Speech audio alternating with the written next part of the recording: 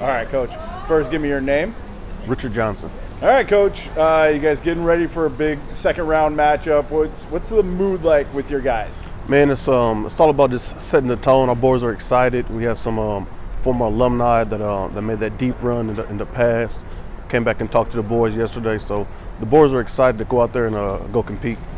What's it going to take for you guys to beat a very good Burton team this week? Man, they got a very solid team. We got a solid team as well.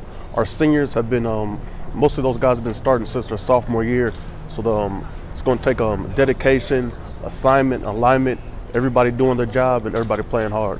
Farrell talked about controlling the trenches, controlling those lines of scrimmage. How important is that for you guys this weekend? Our offensive line and defensive line has been the mainstay for this team the last 3 years. So the same thing, we're going to have to compete and take our game to another level.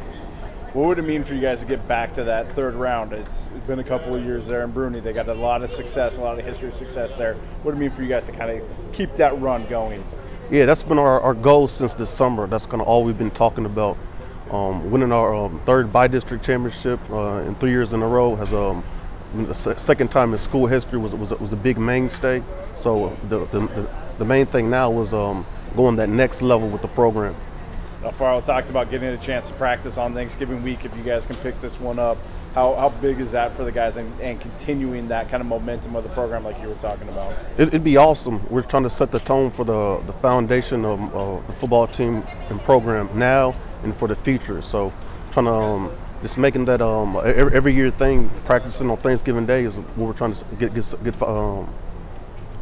Let me get that one more time.